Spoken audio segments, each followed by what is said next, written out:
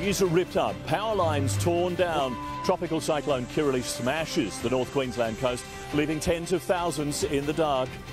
Tonight we're live from the impact zone as the threat eases and the clean-up begins.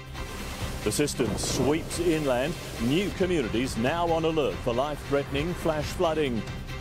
A state divided, thousands march in Invasion Day rallies, road protesters target the Gabba. Queenslanders catching COVID in our hospitals, the warning from medical experts over alarming death rates. And why nobody's winning the Powerball jackpot, the shocking secret changing your odds. This is 9 News Queensland.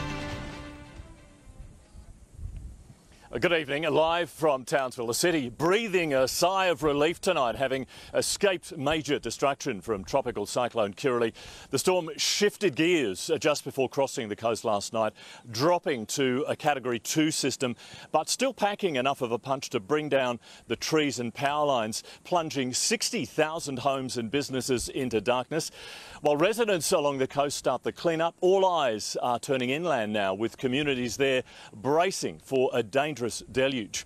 Our reporters have been out assessing the damage right across the region and are standing by with the very latest. Lily Greer begins our coverage. Kirrily arriving in the dead of night and she's raging. Strong winds turning debris into missiles. Power lines sparking major problems. Wind gusts over 100 kilometres an hour, wreaking havoc, shattering windows, bringing down signs. It built steadily from early evening up until about 10 or 11.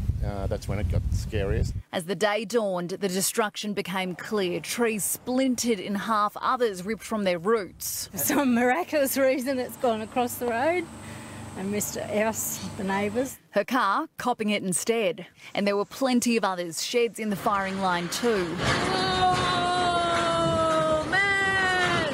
Train lines taken out, this drive-in further south at Ayr destroyed. Crops swept sideways and fences flattened. There it goes, there goes the tree on it's taken out and taken out. In Townsville, electricity transformers exploding. Oh, and fallen power lines plunging the city into darkness.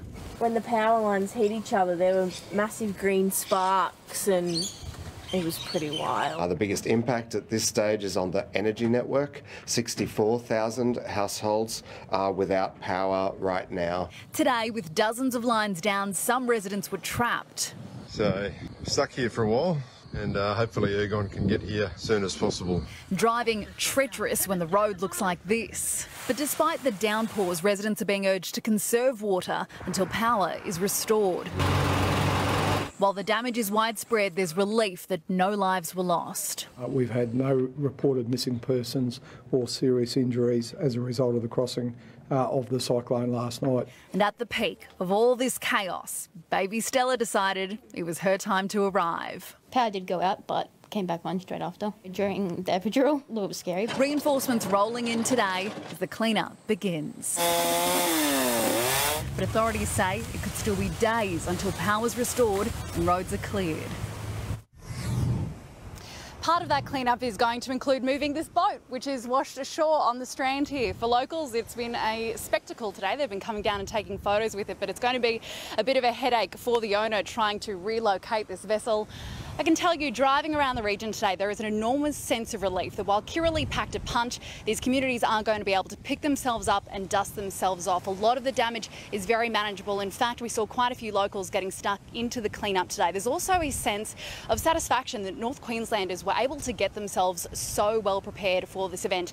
Nevertheless, Andrew, we are expecting to see the Premier in North Queensland tomorrow to visit cyclone-impacted communities.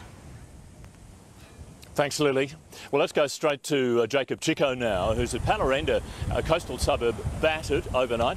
Jacob, energy workers there are facing a massive mission to get the power back on.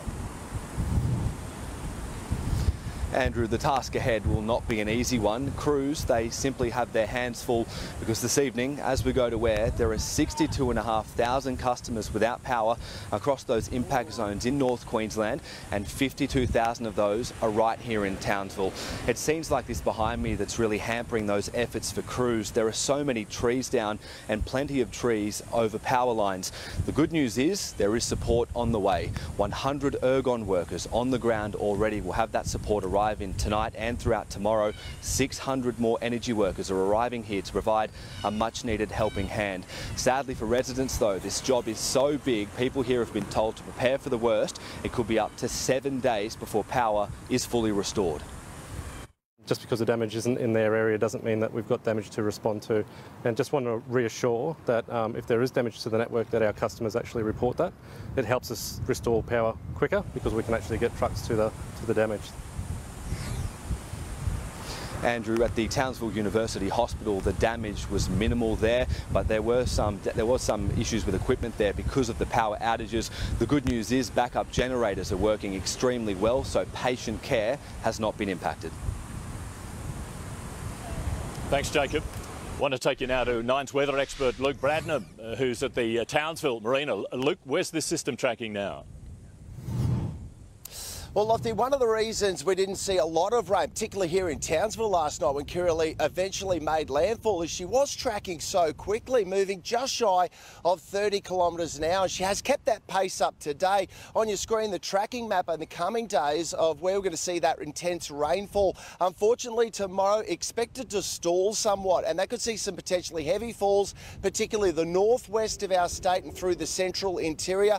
Talking falls up to 50, even possibly 100 millimetres, depending on how much she slows down tomorrow. She's on her way to the Northern Territory border, expected to arrive there either late Monday, early Tuesday. Tomorrow along the North Queensland coast, Lofty, believe it or not, light winds on the way. A severe heat wave will impact the southeast of the state though. I'll have all those details, a full weather app coming up shortly.